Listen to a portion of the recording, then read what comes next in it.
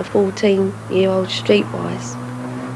In children's home together, my mum wasn't there, and because of my 3 younger brothers, all being younger than me, I kind of like looked after them that way, make sure that it was all right and everything. Any more fares? Any more fares, please? When they were 14, they gave them a free travel card to give them as kind of like an independent, so they'd get their own way to school instead of catching the coach. But Jason got this travel card and started travelling all over the place, and bunking off school and coming home and pretending he's been at school all day.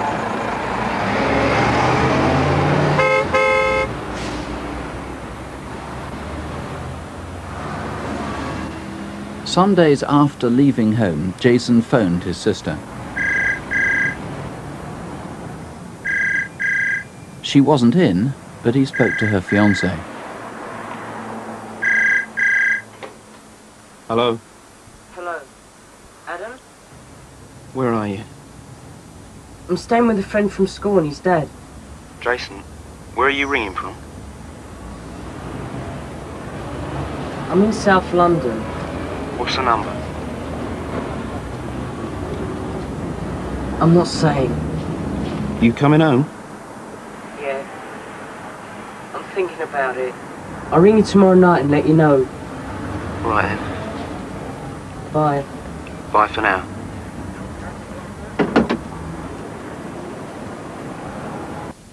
Dear Mum, I'm okay. I'm working with the fair at Southend, so don't worry. See you soon. I'm going up north soon. Jason wrote twice, the first card postmarked Brighton, and then from Crawley, Sussex. Dear Mum, I haven't forgot you, so don't worry about me. I'm all right. I will come and see you in the next few months. Happy birthday, from Jason.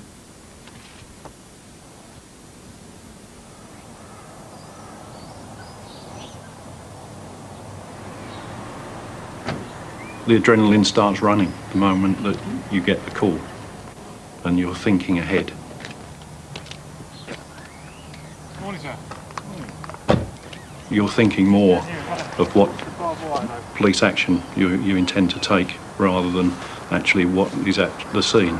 And it's only when you get to the scene that you get briefed and you see the body for yourself that you start having feelings. The body itself was found by a local out shooting. He's in a bit of a state, actually. Mind you, it's not surprising. It's not the sort of thing you'd be likely to come across. The boy's naked, and there's no sign of his clothes anywhere. Right. It's just over here, sir.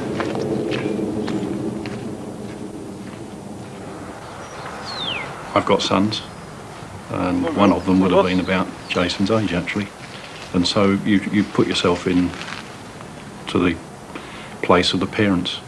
Albeit at that time we didn't know who the boy was, who the parents were, but you get that same feeling as a parent, as a caring parent. Yeah, 5'5", yeah. Missing 2 teeth. Yep. Brown hair. And slim build. That sounds like the cell boy. Excuse me a moment, sir. We identified Jason fairly rapidly, I think, within 2 days. And the post-mortem was carried out on the evening of the day the body was found. And the cause of death was due to asphyxiation. But there was signs that the boy, over a period, had been repeatedly buggered.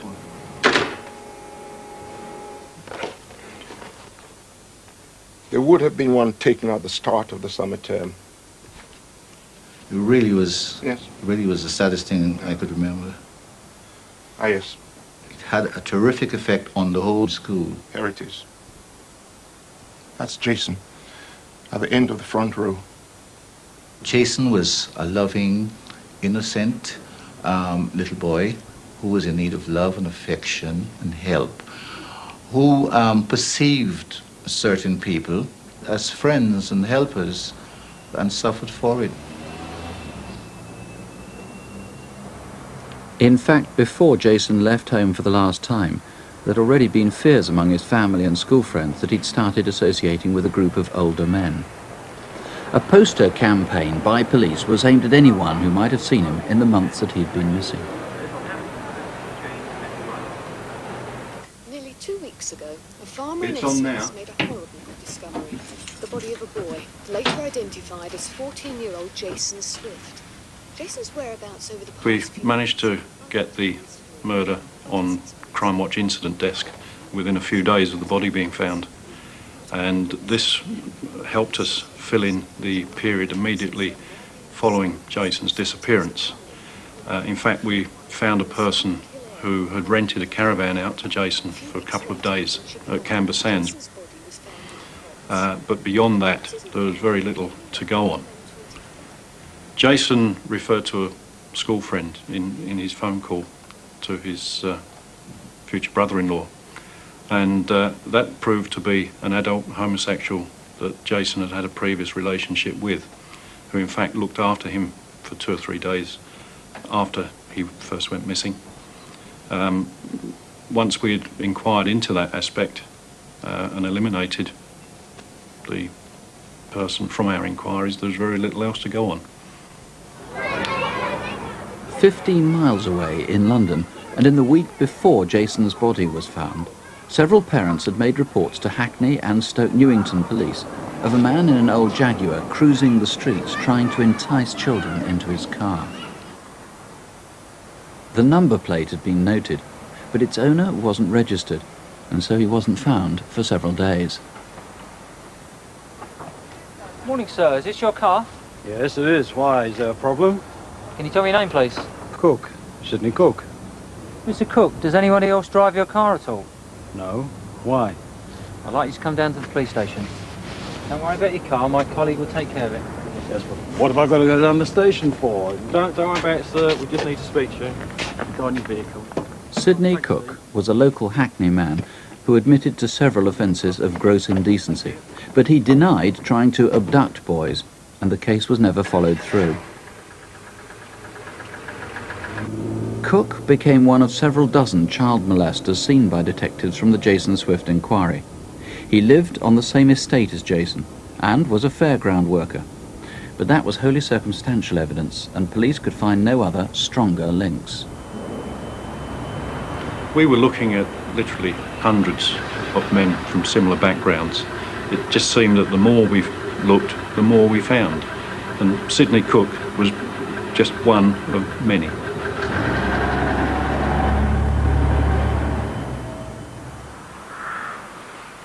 Just as Sidney Cooke was being released in London, another murder hunt was getting underway.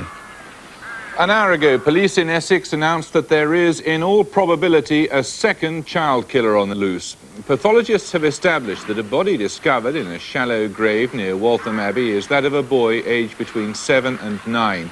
He'd been dead for between 1 and 6 since its discovery yesterday because of the bad weather. Once skies cleared this morning, dozens of police moved in to begin a painstaking search of the farmland. The child's body was found by a farmer as he was walking along the edge of his field. 3 months earlier, on a Sunday afternoon in September 1985, 6-year-old Barry Lewis had gone out to play in the streets near his home in Walworth in South London. All right, I'll see you later. I'm going home now. Bye. He just seemed to disappear into thin air. Every indication that we could find seemed to point to the fact that he had been picked up by a passing motorist. The Barry Lewis Incident Office got in touch with us virtually immediately, really. There were common features, such as the closeness in distance between where the two bodies were found and the nature of the area. Both of these young boys died from asphyxiation. They were both found naked, in shallow graves. They were in the fetal position. Both bodies had been buried within 10 miles of each other. And quite clearly, a car must have been used to take them to those two different spots. Thank you. Well, as has been said... What's more, it emerged that both boys had been drugged. There's two particular types, diazepam and temazepam. Both are sedative tranquilizer type drugs. It's not unusual that either of the two drugs can be prescribed together, but it would be very unusual, in fact, for children as young as we're dealing with, to prescribe those drugs by a doctor. Thank you.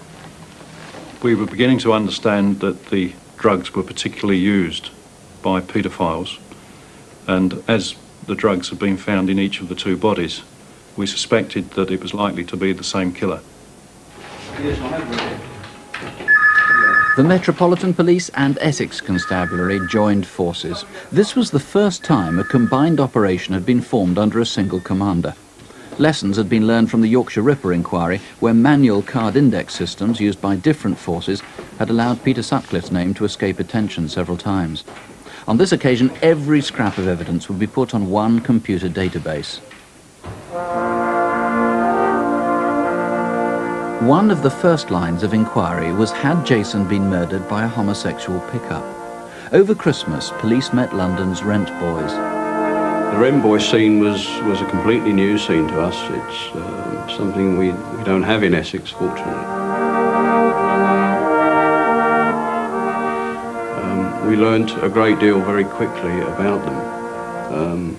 The young boys earning a living doing this as rent boys. It seemed to us the younger they were, the more they could charge, and they knew this.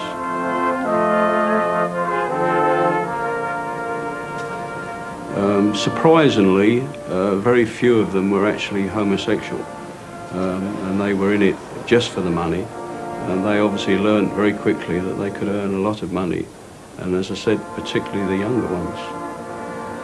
Although, of course, we all knew that these things went on and they existed, but the degree and the amount involved surprised us all. On reflection, it wasn't the right area to look for Jason. Jason, we learnt later, really was a lad who was a rent boy solely for the purpose of a free meal, a bed for the night, someone to show him a bit of care and affection, really. Not as a true professional in it for the money only. As is routine, we commissioned a second independent post-mortem to allow the boys' bodies to be released for burial. We chose Professor Austin Gresham because he often worked for the defence, so we knew his findings would be very difficult to challenge in any future court case. Professor Gresham's work produced an even greater sense of urgency and disquiet. He agreed with the findings of the first post-mortem that Barry Lewis had probably been sexually assaulted and then strangled. But he found that Jason had died while sexual acts were taking place. Well, I mean, all deaths of children are very emotive. You know, it's very difficult sometimes to keep your head and to be impartial when you're dealing with these cases. It is unusual to find child abuse that has proved fatal with evidence of sexual abuse. I should say that over the 40 years I've been working, I've only seen 2 cases of child abuse, where the child has died, of course, and there is evidence of sexual abuse as well. It is unusual. The findings took the inquiry into a totally different realm. We knew that Jason had been involved in homosexual activity previously, but what we didn't know was that he had been sexually abused immediately before his death. Basically, we were then looking for a very violent paedophile or a gang, a group of paedophiles.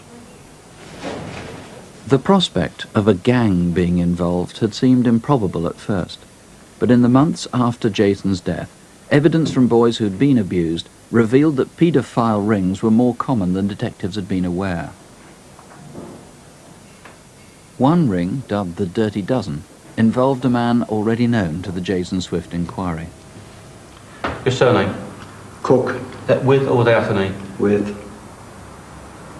Your first names? Sidney, Charles. And your occupation? Fairground worker. The ring included another man, Lenny Smith, who, like Cooke, lived on the Kingsmead estate. Your age? Both Cooke and Smith were questioned about Jason, but both exercised their right to silence, and the police got nowhere.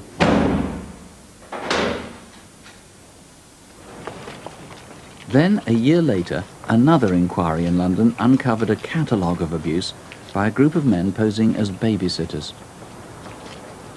As the 1987 inquiry at Hackney unfolded, it became apparent that there probably were connections, and if you like, I became obsessed with the fact that we should find out about these connections and uncover them.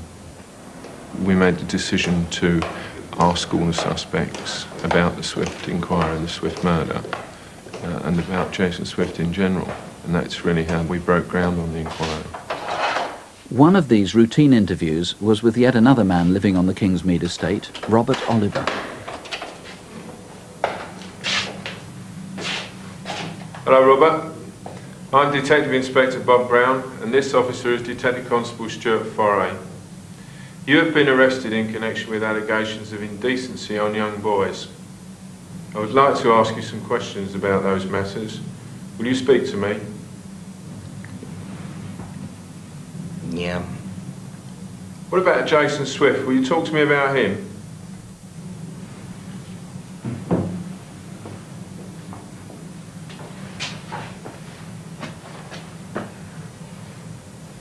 You know about Jason's death, don't you?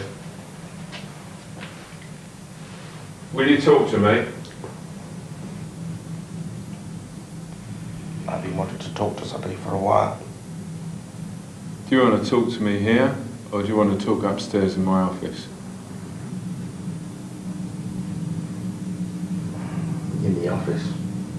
I suppose it was beyond our wildest dreams that somebody would actually confess to this, which is what in fact happened. So there is an element of surprise and almost elation at the fact that, and achievement, I suppose, on the part of the team who are involved. But there's no point in overreacting to that in terms of the suspect. He really shouldn't be aware of your emotions. Can you tell me how long ago it was you first met Jason Swift? 85, 86, something like that. Where was it you first met him? With Sidney Cooke and Lenny Smith. What about the other times? Well, he used to come to the shoe shop. I've seen him in there. Which shoe shop? The shop I used to work in on Fridays. Jason used to come and ask the manager if he wanted any help doing things, you know, locking up or something. I know. He'd do anything just for a few bob. The Hackney shoe shop was well known to Oliver and to others as a pick-up point for rent boys. Robert Oliver was a pathetic individual. He'd had a particularly unfortunate upbringing. His mother used to send him to school dressed in girls' clothes, and I think the teachers, out of sheer frustration, used to buy clothing for him. Certainly by his mid-teens, he had what I would describe as a major identity crisis, and he'd ended up as a rent boy. He's really a lost cause, Robert Oliver, in many respects. Can you tell me more about Sid Cooke and Lenny Smith? Well, I met Sid through Lenny. Introduced him as a friend from the estate, Kingsmead. Lenny I've known since he was in the West End as a rent boy. Do a lot of people know you on the Kingsmead? Detective Inspector Bob Brown managed to get Oliver to go on talking throughout the night. Over a period of nearly 6 hours, he told the detectives of his relationships with different men on the Kingsmead estate and their connection with Jason in the months between his disappearance and the time he'd been killed. How was it that you came to meet Jason Swift again in that November?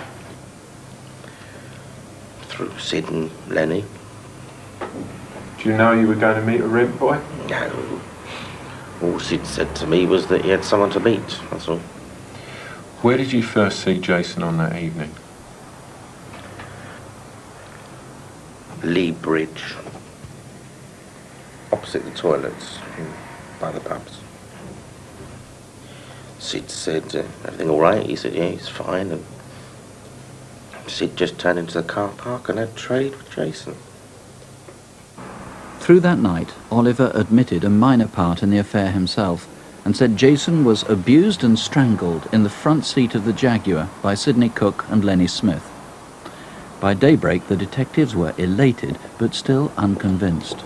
I believe the account that Robert Oliver was there when the killing took place. What fussed me was whether or not it was strictly accurate.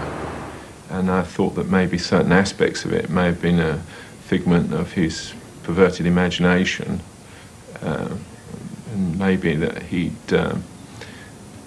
elaborated or made up certain aspects of the account. That's really why great importance was placed on trying to corroborate it. One of the first people to see was Oliver's roommate, Leslie Bailey. Morning, Les. Sorry to bother you. That's okay. I want to talk to you about Robert, but I've got a lot to ask you and it's going to take a long time. Will you come down the station with me? Yeah, no problem.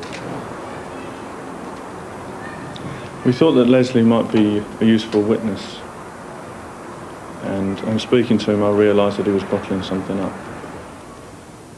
I wanted to give him the opportunity to get that out, but I never realised that he would tell us the things he did. Where were you living in 85, Les? I was on the Kingsmead with a friend, Stephen Barrell.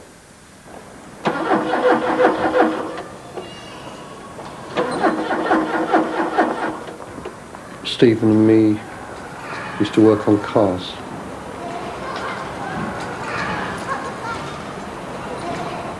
Robert Oliver lived there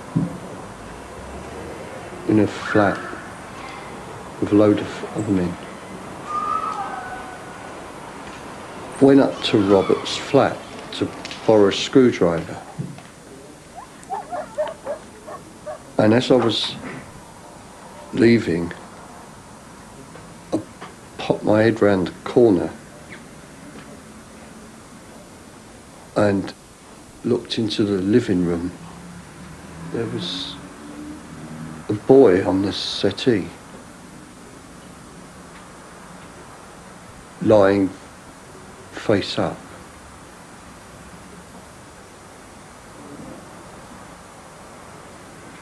Wrapped in a grey blanket.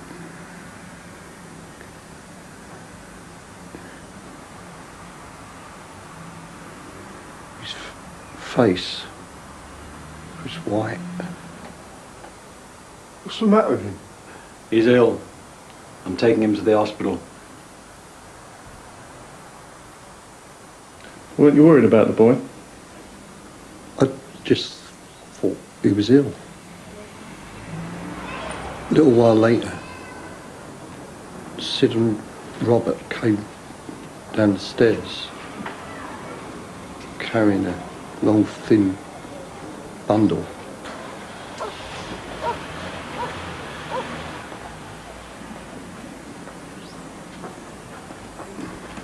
The back door of the Jag was already open. I stopped working and watched them. Where exactly was Sid's car parked? If you take me out there, I'll show you.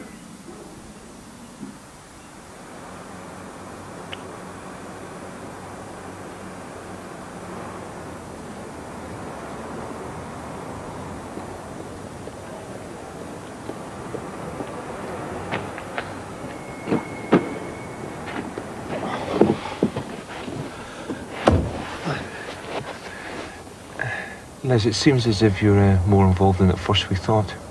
I've just been to where you said you were working on the car, and you couldn't possibly have seen what you said you saw.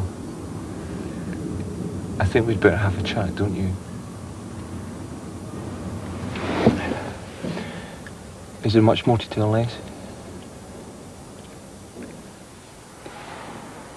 I knocked on the door.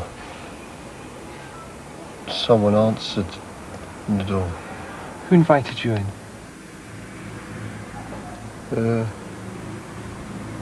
Sid, he asked me to go into the bedroom. There were other men there, and Jason. Where was Jason? On the bed. I held his wrist. He went white. Tear ran down his face.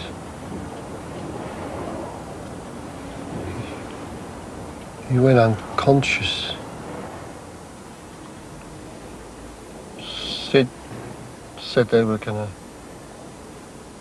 take him to hospital. He made me go with him. Where?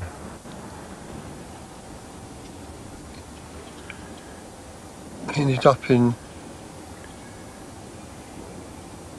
a field.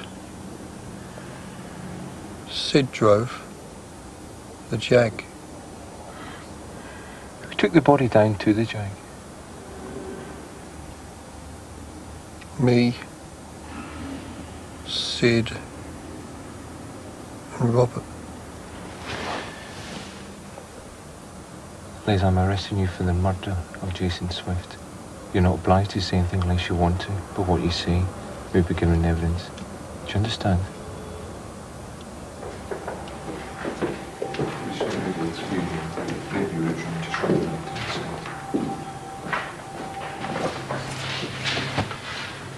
Right, Leslie, this gentleman over here behind you sitting is Captain Thompson. He's from the Salvation Army.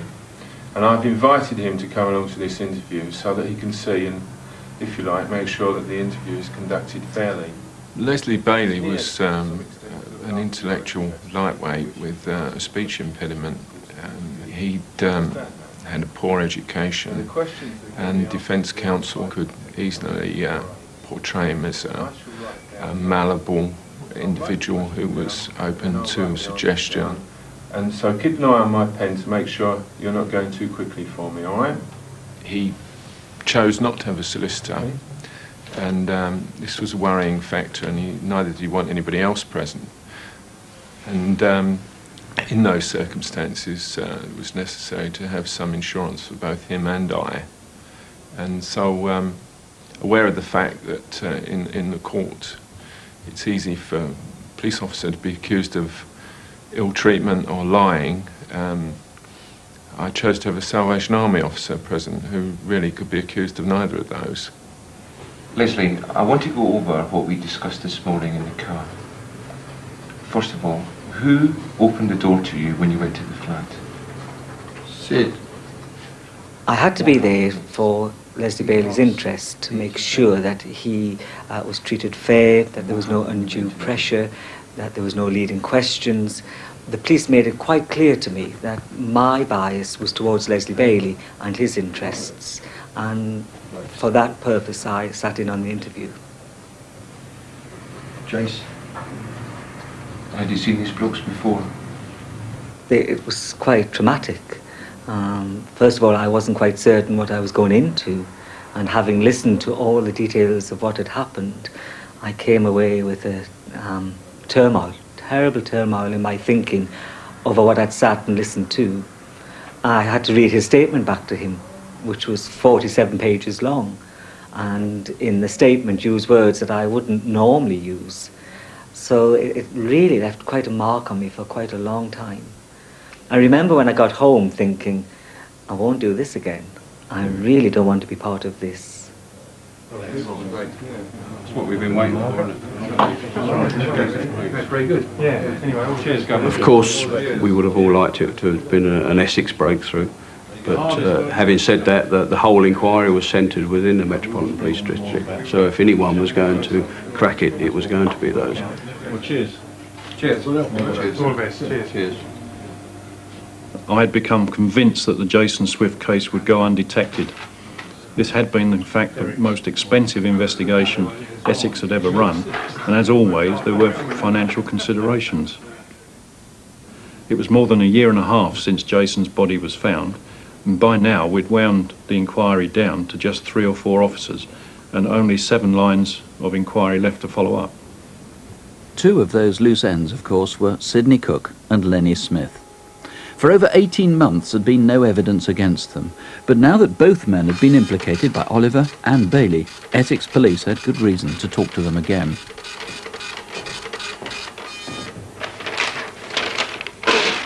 Finding Cooke was easy.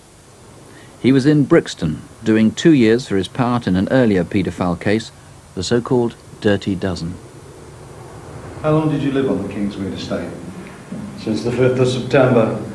So let's say from September till February sometime. Sidney Cooke is speaking into the microphone. So let's say September, October, November, December. January, February, 7. 6 months. 7. 6 months. And in that period of time, you're absolutely sure you didn't visit anybody else on the estate? Absolutely sure. Absolutely del positive. Bloody impossible. Absolutely sure. Why would I want to visit? Of all of them, Cooke was the most difficult to interview. He was a very awkward person. He enjoyed being the centre of attraction.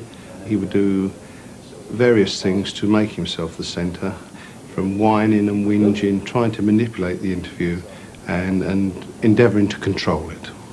The previous time I interviewed Sidney Cooke, some 9 months earlier, he had effectively ended the interview by storming out of the interview room in a fit of temper.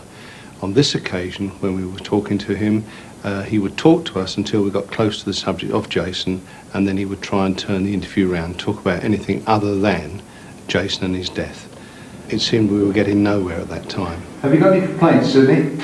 No. Is there anything else you wish to say? No. Are you sure? Yes.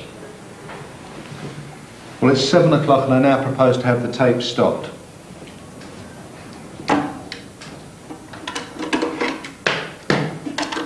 But remember, Sidney, we'll be back tomorrow. I've got other questions to put to you, but we haven't discussed what other people have spoken about, have we? No, sir.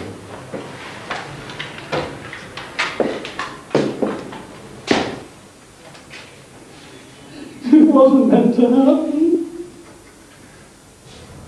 It wasn't meant to be like that. It was an accident. It was an accident. Things just went too far, that's all. What happened? Somebody grabbed him, drugged him, used him. Well, for the first time, he had admitted that he was actually there at the time of Jason's death. But again, he was endeavouring to manipulate the situation because he made this admission after the tape was switched off. So, although it was a partial admission, he was still thinking all the time, trying to trick us. But in admitting he was there, he confirmed my suspicions that we had the right man, the leader, the person responsible for the death of Jason Swift. There were 6 of us. Lenny, Robert, 3 others, and me. Who? I don't know.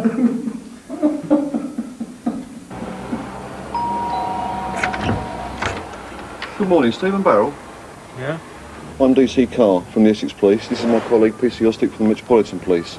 I'm arresting you on suspicion of being involved in the murder of a boy called Jason Swift in November 1985.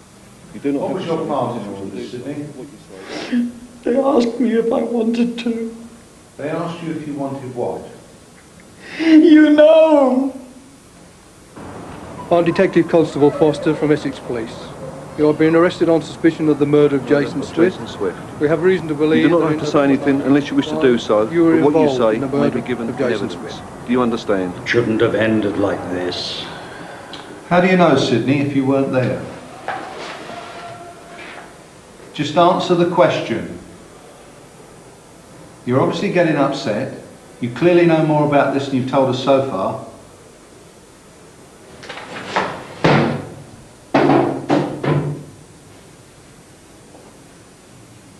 At one particular stage, Cooke lay on the floor and demonstrated to us how Jason was held down by the various gang members and how they performed certain sexual acts upon him.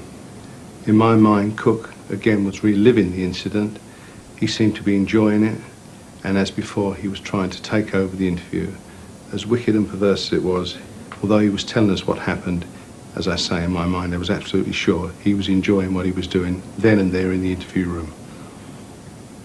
Sidney, you have told us about a most horrific assault on a frail young boy by, you say, 6 men, some of whom are known to you, and you know their sexual history. What I want to know is were you a willing participant in this crime, and I would like a truthful answer. I told you, sir, it wasn't meant to be like that. In order to have Cooke in prison as long as possible, he wasn't charged until 6 days later he completed his sentence at Brixton. Sidney Cooke, I'm Detective Constable Heard from Essex Police, and I'm arresting you for the murder of Jason Swift on or before the 30th of November 1985. I'm not obliged to say anything unless you wish to do so.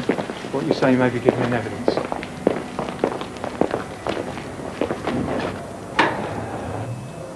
Lenny Smith was also doing time for earlier paedophile offences, and he was met on his release from Wandsworth Jail. I think you remember us. I'm arresting you for the murder of Jason Swift on or before the 3rd of November 1985. You're not obliged to say anything unless you wish to do so, but what you say may be given in evidence. In fact, Lenny Smith never went to trial for Jason's murder. His lawyers argued there was no evidence against him except the words of other paedophiles, people who were plainly unreliable.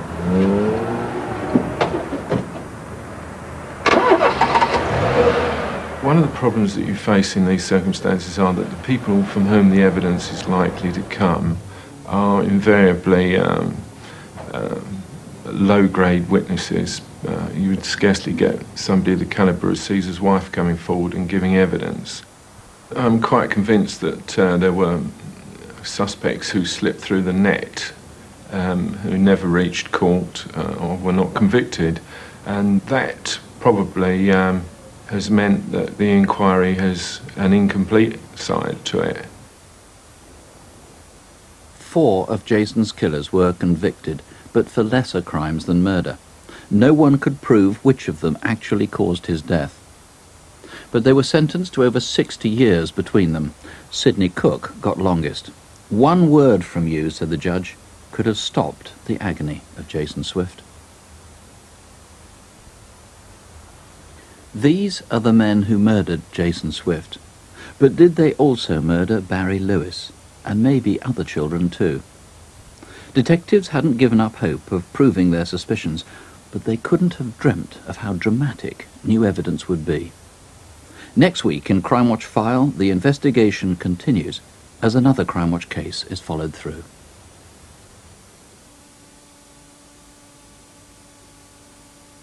Officers who have, which some viewers will find distressing.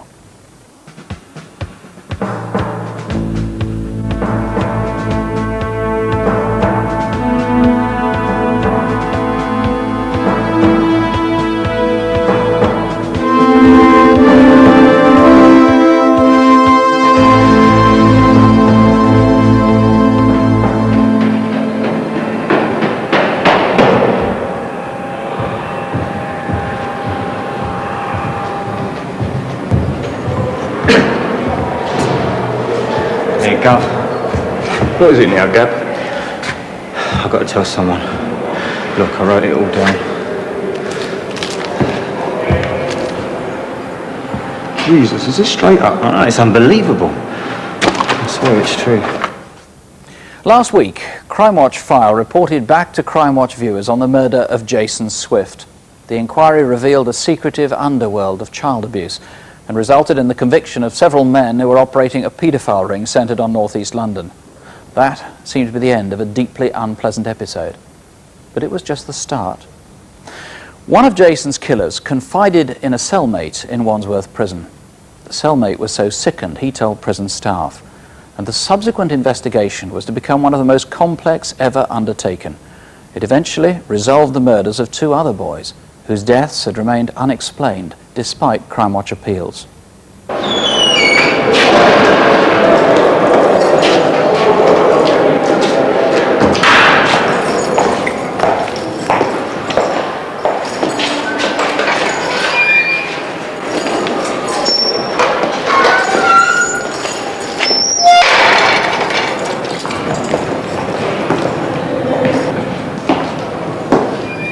A dog collar seemed the easiest disguise for a detective who had to be discreet.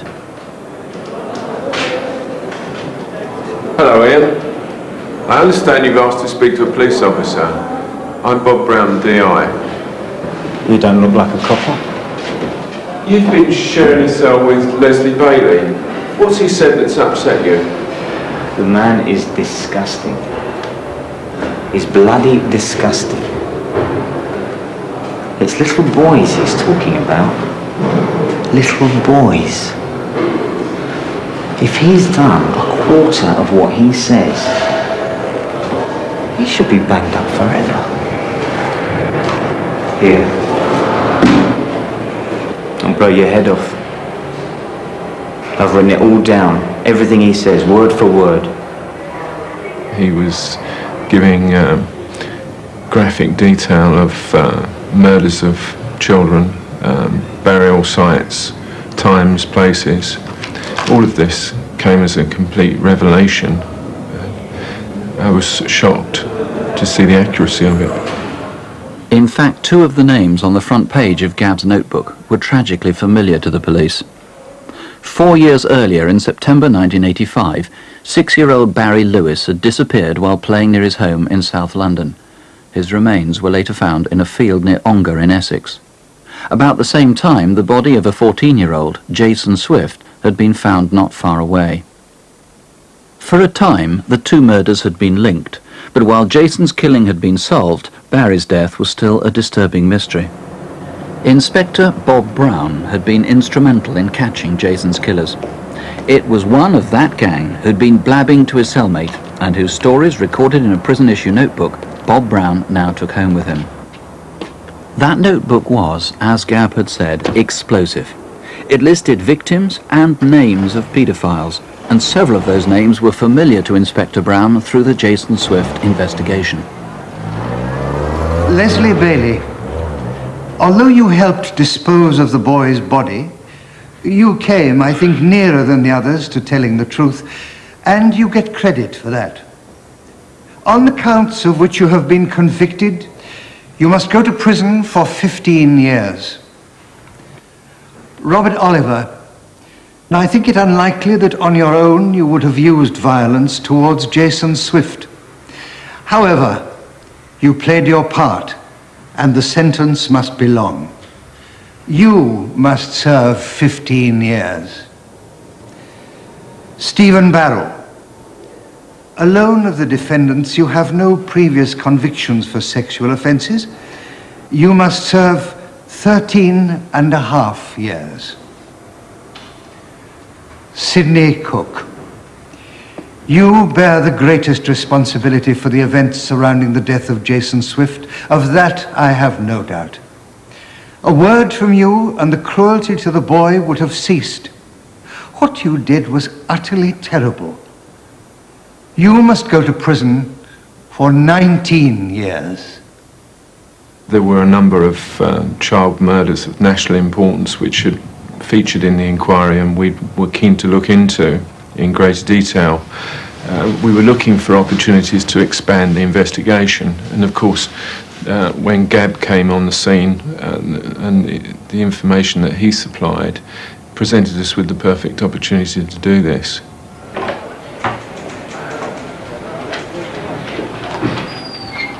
What do you think, sir? At first sight, I've got to say I find it totally inconceivable. What do you make of this man, Gabb?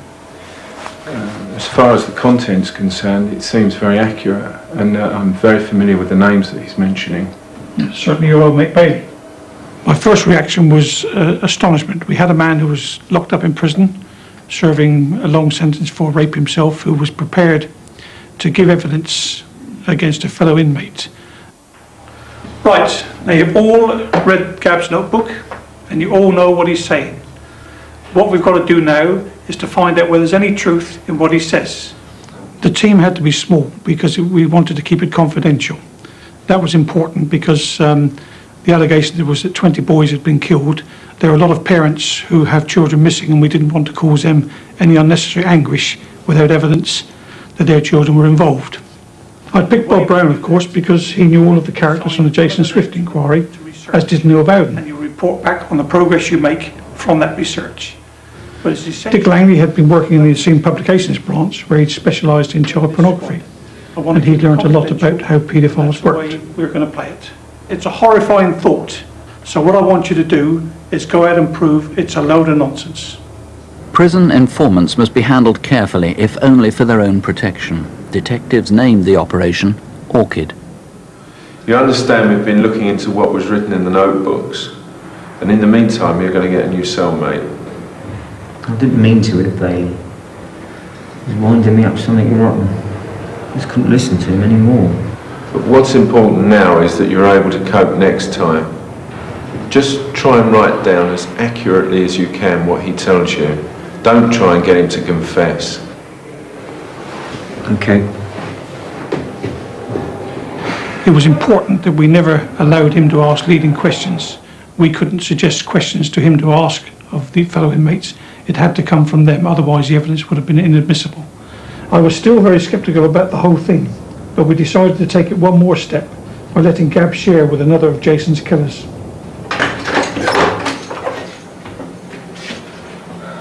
Hello, I'm Robert Cooke. I'm your new cellmate. Thought I was getting a geezer called Oliver. Oh, no, not anymore. I changed my name in honour of my dear and close friend, Sidney Cooke. We're going to live together when this is all over. There are things I could tell you about, dear Sidney. The things he used to get up to. Bob, this guy never stops talking, which is great in many respects, but as you so rightly warn me, he is apt to exaggerate. Fortunately, it's quite easy to tell when he's doing this because the exaggerations are really quite fantastic and quite unbelievable. Jason Swift, remember Jason Swift? It's not easy to stop him once he gets started, is it? He is totally selfish. He just doesn't have a thought for anyone else. Like Bailey, he doesn't show any concern over the death of Jason Swift. Unlike Bailey, he manages to pull faces and appear to be putting some form of effort into expressing himself. Even so, the expressions contain no remorse, no sympathy, no pain, no concern. Well, we had to devise a system where Gab could get letters out to us without going through the approved channels, because we didn't want people knowing what he was doing inside the prison. Another one for you there, Rob. Thank you. He was a rapist himself, accused of sex crimes, and yet he seemed to think that his crimes were natural when compared with the activities of the paedophiles, which I think genuinely disgusted him.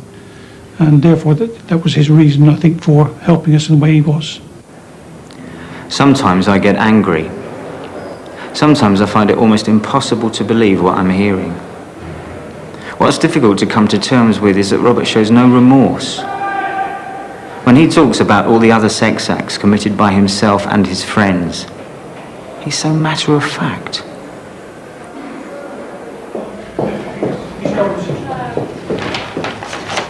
For you. There you go, Dick. Oh, cheers, thank you.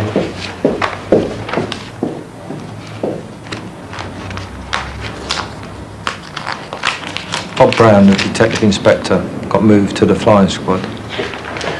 I'd been introduced to me and Gab in prison to build up some trust between the two of us, and when Bob moved, I took over as his handler.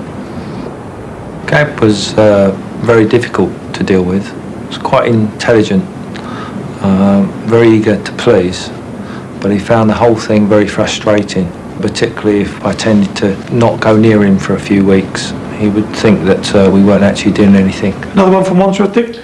Yes, Gav. I think he's getting a bit upset. I don't need hype and I don't need to be patronised. This work I'm doing, and believe me, it is work, I am doing for free because I want to see this scum brought to justice.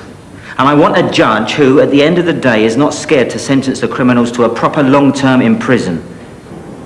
The only reward I will get will be this.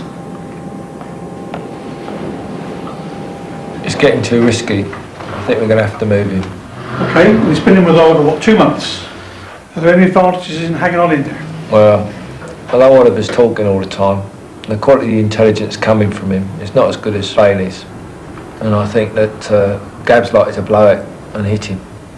Gab had problems inside the prisons, obviously with association with the prisoners we were asking him to share cells with.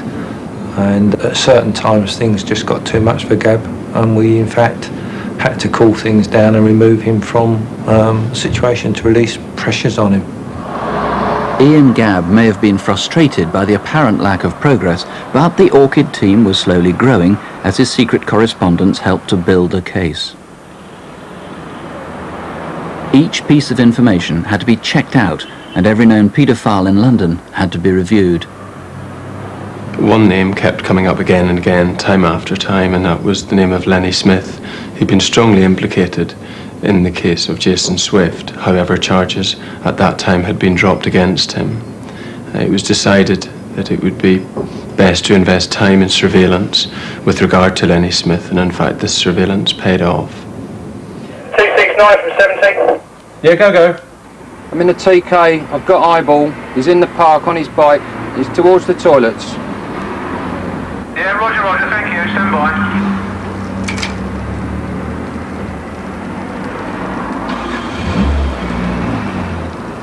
All units from 269, I've got an OP and I can see the target coming towards me now, stand by. All units from 269, I've got the target in the toilets. Where are you, 290, over? 50 yards to your left, OP. Where are you, 291? On the bench, over. OP from 290, do you want us to go in, over? But stand by, we think there's a child in there. Yeah, go now, go.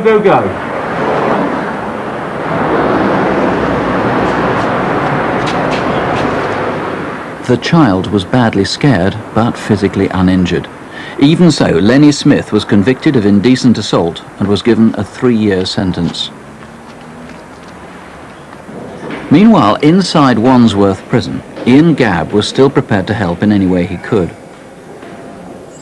6 weeks since he'd been moved from Robert Oliver's cell, the Orchid team decided to play for the highest stakes of all.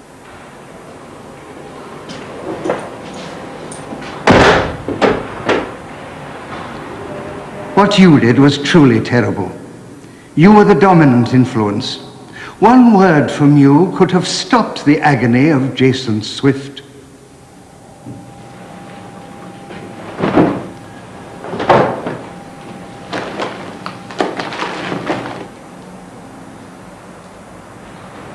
Dear Richard, I moved in with Sidney Cooke yesterday afternoon. Please, God, don't ever let this man walk our streets again. He continually talks about sex with children. It's really sickening. I can tell you that there are probably 25 to 30 dead children buried out there. Cooke has already admitted to me that he's seen about 15 killed. He boasts of this figure. All that I write is the truth. The only part that is missing is the creeping feeling of evil I get while listening to Cooke tell me of these events. I cannot relate the fear I feel for children everywhere, that I feel while this man Cooke laughs and squeals in delight as he tells me of the things he has done and the things he intends to do in the future. I have just about had it. I'm getting annoyed, and if I stay any longer, I might do him an injury. Get me out, quick. When Gabe shared a cell with Cooke, he only lasted a few days. I don't actually think anyone could have lasted longer than that, because Cooke was talking about the murder of a number of kids, a number of horrendous offences against children, and I think it just got too much for Gabe. Ian Gabb's role in Operation Orchid was now over, but he'd set in train what would become a huge inquiry. It was very difficult to understand Gab's motivation because he was not promised anything in return for the information he was giving us. He didn't discuss a reduction in sentence or special privileges whilst in prison. He just wanted to help us to clear up the crimes that he was hearing about. At one stage, Gab even volunteered to remain in prison beyond his term of imprisonment, which seems a strange thing to do. But I think he was genuine in his motivation to get to the truth and provide evidence against the paedophiles. The evidence supplied by Gab was remarkable in its precision. It included a series of maps drawn by Leslie Bailey and purporting to show where the bodies of several of his victims had been buried. The time for secrecy was over. One of the maps that Bailey drew for us looked very promising, and we decided that we'd excavate one of the sites. But unfortunately, once it did become public, because we were looking for a missing boy, it became public in a big way, and it became quite a big media event, which made it very difficult for us, who were trying to professionally dig up a plot of land. The time for secrecy was over. One of the maps that Bailey drew for us looked very promising, and we decided that we'd excavate one of the sites. But unfortunately, once it did become public, because we were looking for a missing boy, it became public in a big way, and it became quite a big media event, which made it very difficult for us, who were trying to professionally dig up a plot of land in Stoke Newington. Nothing was found, but now public interest had been alerted. The police published a telephone hotline number in an attempt to get confidential information from youngsters who'd been working as rent boys. I saw the telephone number on TV tonight. My son's been gone 4 years. He was 12. Perhaps he'll ring you. Please let me know. If you find my son, please tell him he can come home. We miss him. Tell him we're sorry. It was heartbreaking. Instead of actually getting calls from rent boys, we were in fact continuously getting phone calls from mothers and fathers of missing boys, lost boys. Boys that have been gone for some number of years that they hadn't seen. We got so many phone calls that during the night time I had to bring officers in to change the answer phone. The phone rang continuously for over 24 hours. Please, if my boy rings you, please tell us. Or if you find him. We don't know what's happened to him. We don't know where he is. We didn't realise that there were that many missing boys. And you're looking at children here aged from 11, 12 upwards. And some have been missing for a long time, and the parents saw us, naturally enough, as a means of trying to find out where their children were. The phone calls were distressing, but they were distracting from the inquiry. Instead, the Orchid team now focused on a single issue: what had happened to Barry Lewis. His was the first name in the Wandsworth prison notebook, and there was a wealth of clues from earlier inquiries. Run BTN. Found soon after they went missing, and arrests were made. Park. But there was no trace of the fourth child, 6-year-old Barry Lewis from South London. Camera 2, ready to zoom in. 4.5 years earlier, Crime Watch UK had reconstructed Barry's last known movements. After the child had disappeared, several witnesses saw a white man with a small black boy in the Waltham Abbey area east of London. Petrol? Yeah, within a mile. Seeing the boy and the petrol can, a local man on his way home stopped to help. The driver took them back. It was always thought that the boy must be Barry, and that the man must be his killer. But we had never been able to prove it, or to discover exactly what had happened between the time the pair were dropped off at the car and the time Barry's body was buried. Bailey's map put him squarely in the frame, and we decided it was time to talk to him directly. Is this the boy you're talking about? Yeah, that's him. I was working on a car outside Ashmead House, and one or two of them, I think, came up to me and said there was a boy upstairs in the flat. In In previous interviews, Leslie Bailey had denied all knowledge of Barry Lewis. Now, 5 years after Barry's murder, and after many hours of questioning, he slowly opened up. Where did Barry die? In the car. Why did you do it, Les? Woke up. Started to cry.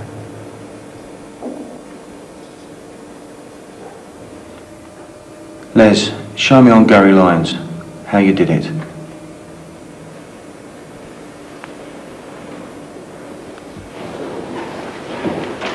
Well, he had very cold, clammy, sweaty hands, and he placed both of them on my face and pressed into my skull. It was quite a frightening moment, in the sense that I felt when he put his hands on my face to indicate how he'd killed him, that the last time he'd put his hands on somebody's face, he had actually killed them. In my profession as a police officer, we're in the business of obtaining confessions from people. But I could honestly say I don't really know if I'd ever want to hear another confession again if it was in those circumstances. Some facts about the case, notably the pathologist's report on Barry's body, had been kept secret, even from the interviewing team. Only the murderer could have known several of the details that Leslie Bailey was describing. Members of the public do from time to time confess wrongly to crimes, and if they don't know the vital clue, then they can be eliminated from the inquiry. The method of Barry Lewis's death, how he met his death, was confidential to me and to the officer who had previously investigated his disappearance, and none of the inquiry team knew. And that was a safeguard for them and in Bailey's case, so that we could be sure that he was the killer. Bailey was taken out of prison to retrace the fateful journey he'd described. They said there was going to be a party. What kind of party, Les? A gangbang. Who was there? I knew 7 or 8 of them, but there were more. Where was Barry? In one of the bedrooms. How did he get to the flat? One of the gang brought him. He held his hand, gave him sweets and that. Was he drugged? Someone gave him a big round thing, like a sweet. Was he crying? He wanted to go home, yeah. Leslie Bailey said that after 6-year-old Barry had been left for dead, he had been ordered by other members of the gang to dispose of the body. It's changed. Pumps, different colour. Is there anything else we should be looking out for from here, Liz? There's a cottage where the lane starts.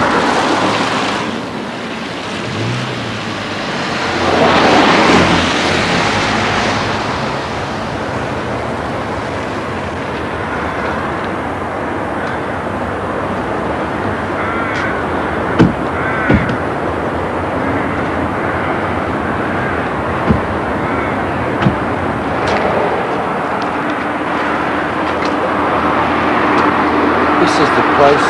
Are you sure?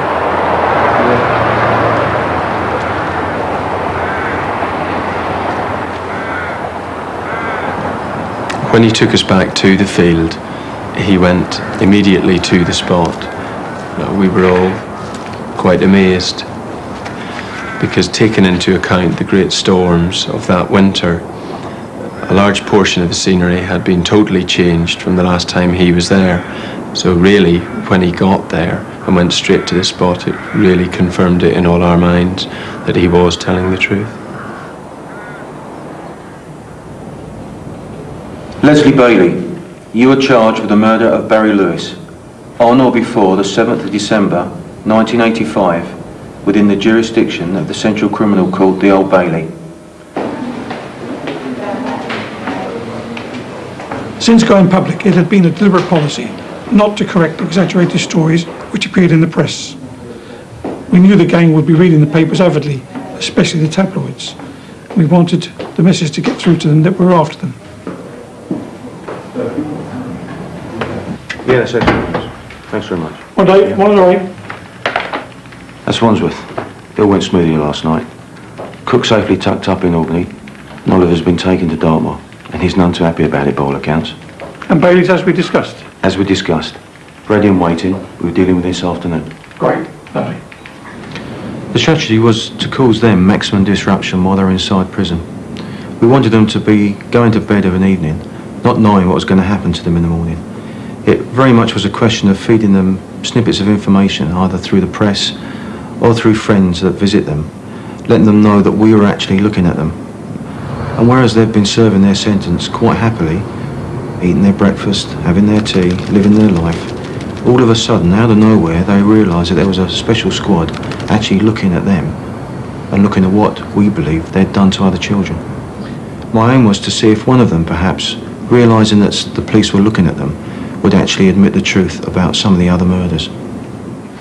Are you feeling all right, Liz? It's going to be another day like yesterday, okay?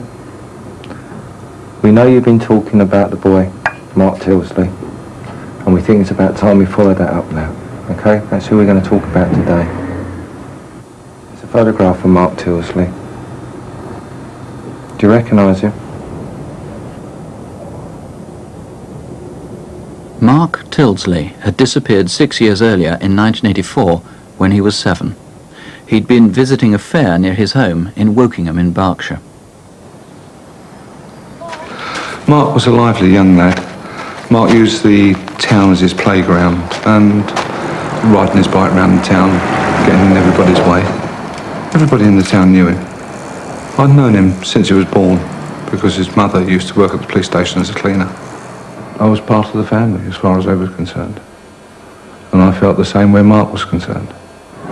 Mark's failure to come home from the fair led to a massive police search. His bike was found, but nothing else. Do you recognise this, Leslie? It's a map you drew in Wandsworth. You told your cellmate it showed where Mark Tildesley had been killed, in Wokingham. Remember Mark, don't you? And you also wrote a letter about him. Well, you didn't write it. You got your cellmate to write it, because you don't write too well, do you, Liz? I'll remind you a bit of what it says. I have been questioned about Mark. Do you remember 1984 at a fair, your mate Oddbod? What can you tell me about Mark, Leslie?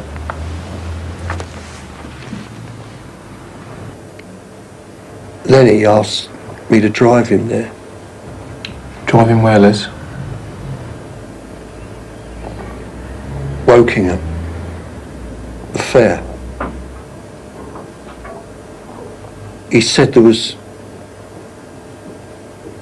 would be a party later. And what did you understand by that, Liz? I thought he meant blokes. What, all blokes together? Yeah. Leslie Bailey had a mild learning disability, which in his case meant limited understanding. And he had a right in law to, when being interviewed, to have present a person fulfilling the role of appropriate adult to protect his rights.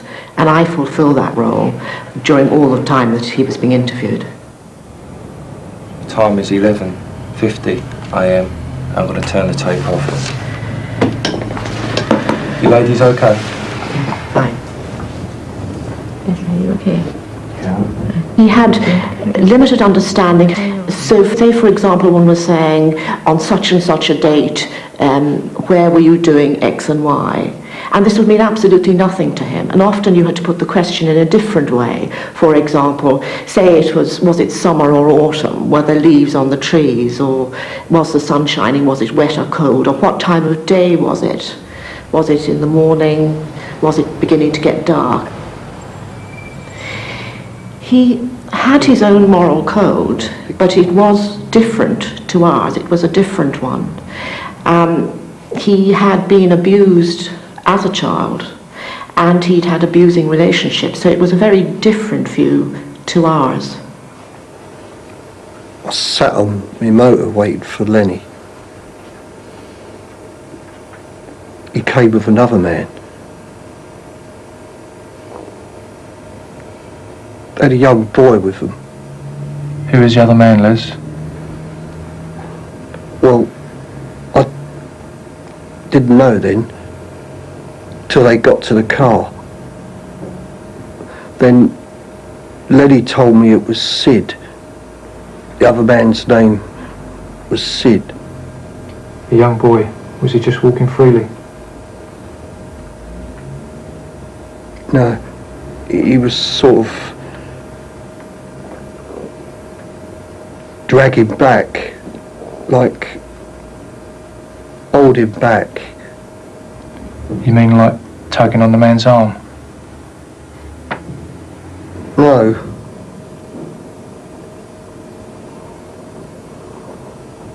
He was trying.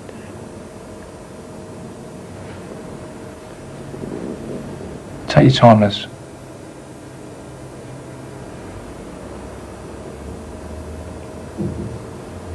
Trying sort of to get free. You had to detach yourself from what he was actually saying and try and be professional about the whole thing, because I know if I'd actually really started to think deeply about what he was saying, it would have been very distressful. I have nothing but admiration for the inquiry team. They spent day after day, hour after hour, week after week, sitting closeted with people who were relating horrendous details of what they'd done to young children.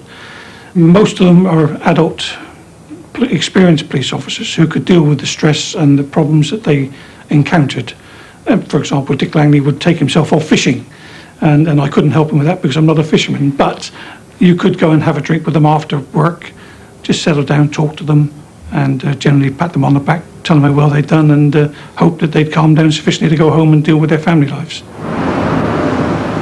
Once more, Bailey was taken out of prison, this time to Wokingham, to check the accuracy of his recollections against locations he'd described, and to try to retrace Mark's last hours. On the day that we went back to Wokingham, I was convinced that we were being followed. We were all aware at that time that there was much media speculation as to what was actually happening during the conduct of the investigation, and that some of the newspapers were starting to link the inquiries into Jason Swift with the Mark Tildesley case. We were obviously concerned that the investigation did not become a media circus. This would not have helped the investigation and would certainly not have helped Mark's family. When Leslie first came back to Wokingham, I felt that although the Met lads had done a wonderful job, this was my case. This is the one I've been on since the day the lad went missing. And I felt very emotional about it and him being there. And wondering if when I first saw him, if that was our link to telling us what had happened to Mark. Have you remembered the name yet, Leslie? OK, Gary, go round again. Leslie was fairly certain when he first came back to Wokingham as to where he'd parked his car.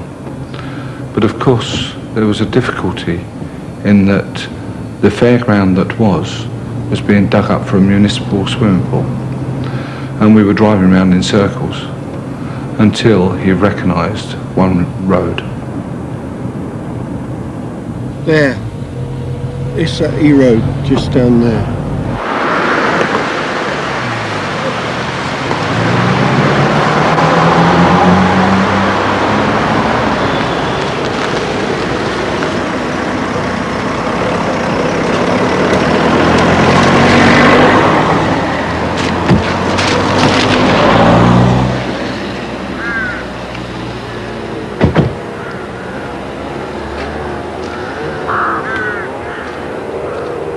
walked into the field together and he pinpointed exactly where Sidney Cooke had parked his caravan, which way it had been facing, how close to the fence it was. It was an experience that really just made the hairs on the back of your neck stand up. He was there again with the boy at the time that boy was killed. Leslie went into the middle of the field with one of the Met officers, and you could see Leslie visibly shake and change.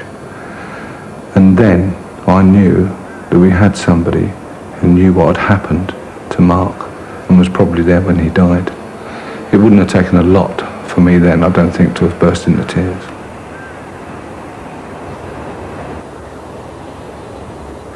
What I'd like you now to look at is a reconstruction of Mark's disappearance that went out on the television in 1985. It was about this time last year that the papers were headlining the disappearance of Mark Tildesley, 10 miles from Reading in Berkshire. The Crime Watch reconstruction in 1985 had had a huge response, but little concrete evidence had emerged. Now, 6 years later, Thames Valley officers reviewed the tape in partnership with the Metropolitan Police. Operation Orchid was now a large, combined inquiry. It's never an easy thing to run a joint operation for simple reasons, silly reasons really. Things like interforce jealousy can prevent a joint operation from working correctly. But we felt that from the start we had to make a statement. So Mick Short and myself decided that we would pull every bit of information, that nothing was kept from the inquiry teams, so that really, instead of being two forces investigating one murder, it was one force investigating several murders, and I think we maintained that cooperation until the end. One man became central to the inquiry, a fairground worker whom several people, as well as Bailey, had placed in Wokingham on the day Mark had disappeared. But he'd had an alibi. Sidney Cooke said that he'd been working at another fair near Henley on the day. Now, with witnesses from Wokingham, his story began to crumble. It's number 4. Cooke must have made a deep impression. Sidney Cooke said that he'd been working at another fair near Henley on the day. Now, with witnesses from Wokingham, his story began to crumble. It's number 4. Cooke must have made a deep impression. It was more than 7 years since Mark had been abducted. It's 4.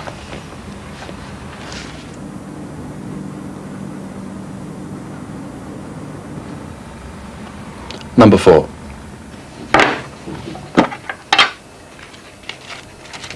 I think you said there was a devil in you that you couldn't control. There's a devil in all of us. And you said that 90% of the time you could control it. Yeah. There's a devil in you. And there's a devil in him. And there's a devil in him. There's a devil in each and every one of us. So are you saying that it's this 10% of the time when you can't control the devil that you have these fantasies about the young boys? Yes, well, it's a stupid thing. I should have been firmer with my thoughts, with my fantasies. I presume that is what you're trying to say?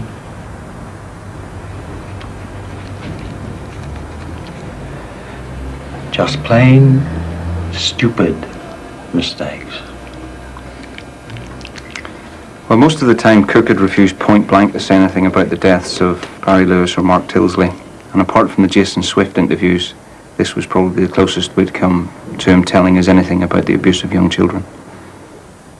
By now, Sidney Cooke was so deeply implicated in the murders of Barry Lewis and Mark Tildesley, police were confident they'd be able to press charges even without a confession. Meanwhile, the man who had confessed was tried and found guilty of murdering Barry and was charged with the manslaughter of Mark. But ironically, Bailey's admissions led to appeals by his co-defendants in the Jason Swift case.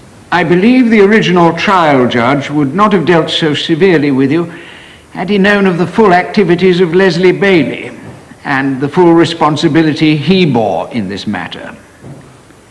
Sidney Cooke, we quash the sentence of 19 years and substitute it with one of 16 years. Stephen Barrell. The sentence of 13.5 years is too severe. We substitute for it 10 years imprisonment. Robert Oliver, now known also as Robert Cooke, we see no reason to disturb the careful decision of the judge. Your appeal is dismissed. When the blame was laid fairly and squarely at Bailey's door, I find it offensive when Bailey was just the minnow and the sharks had their sentences reduced. In fact, worse was to come for the detectives. For months, the Orchid team had been waiting for a decision from the Crown Prosecution Service on what charges would be brought against Sidney Cooke or Lenny Smith for the killings of Barry Lewis and Mark Tildesley. There'd be no more action taken against anybody. They'd made their minds up before I even got there. They just wouldn't listen to anything I had to say. I was very depressed. I had a tremendous fight to get Bailey to court on the Barry Lewis murder. And yet afterwards we seemed forever to be supplying the CPS with what they wanted, and prosecution counsel, witnesses to the others, and yet to no avail. It seemed to me that whatever we did, we were never going to get anybody else to court. And it was very depressing. Lenny Smith was serving his 3 years for the indecent assault on the boy in the public lavatory. He refused to cooperate with Operation Orchid. A number of witnesses linked him to Barry Lewis and Mark Tildesley, but again, the CPS felt it was not enough. Some of their arguments were on the basis that the people that we had got who were witnesses were not credible witnesses because they were criminals and paedophiles themselves. Well, I'm very sorry, but if you're dealing with paedophiles, the only persons who can give evidence against them are victims, in our case, who are mostly dead, or fellow paedophiles who witnessed and took part in some of the activities. We're not talking about stealing a bar of chocolate from Woolworths. We're talking about the violation and killing of young boys. Obviously, if there is no evidence against a person, we can understand that there should be no charges against that person. But we weren't arguing that there wasn't evidence. There was evidence, and some credible evidence, which is what a trial should be based on. It's just that they didn't believe that they would result in a conviction. Bailey alone stood trial for Mark Tildesley's killing. Leslie Bailey has acknowledged that on the 1st of June 1984, he agreed to drive a man he knew, a man called Lenny Smith, to Wokingham. And that on the journey down, Smith told him that a man called Sidney Cooke had arranged a homosexual party in his caravan that evening. Sidney Cooke dragged Mark Tildesley to his car and gave directions to his caravan in Evandon's Lane. There, the boy was drugged and undressed. The men all took their clothes off, and one after another, beginning with Cooke and ending with Lenny Smith, they buggered Mark Tildesley.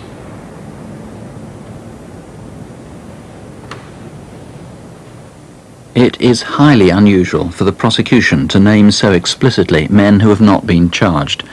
It was the closest the Crown would come to putting the others in the dock.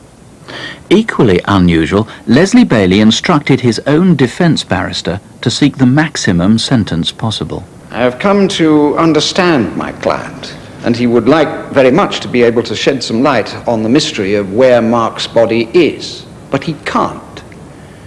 The significant fact in dealing with the killings of these three boys is that the man you have to sentence is the only one who has sought to clear the air. The others have always remained silent.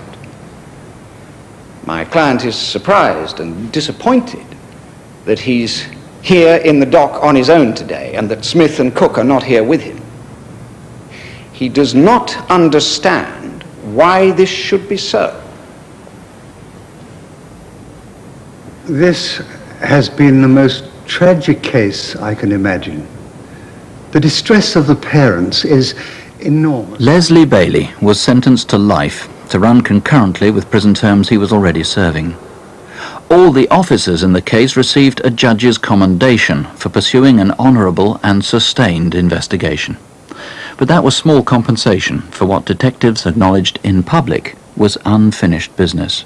One of the main aims we set out at the beginning of the inquiry was to find the body of Mark. We failed, and I feel I failed the family. Mrs. Tildesley will never give up her search for Mark until that body is found. I've told her that I'm certain Mark is dead. A man has pleaded guilty to the killing. But nevertheless, she still has that hope, and that hope will continue. As far as Leslie Bailey's concerned, I don't believe he is the most wicked of the people that killed Mark. In fact, in many respects, he was the least guilty. The other men, I believe, are evil, and I'm certain they will come out of prison. And when they come out, I'm convinced they will kill again. You feel for Mrs. Tildesley. You feel for other mums, dads that don't even know what's happened to their children. And you know there are evil people. And I believe, certainly in 2 cases, there was ample evidence to put those people before the court. Young boys were being carried out of flats on the Kingsmead estate in Hackney without anybody apparently noticing or phoning the police or in any way caring about what had occurred. It's a very worrying situation.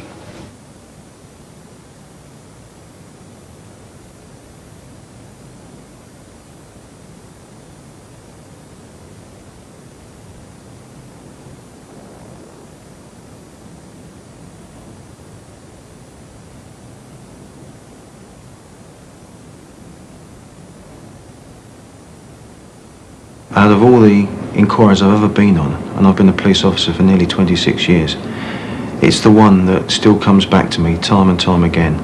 And I find that at a quiet moment in the day, I'll be thinking about something to do with these boys and the charges that were never brought.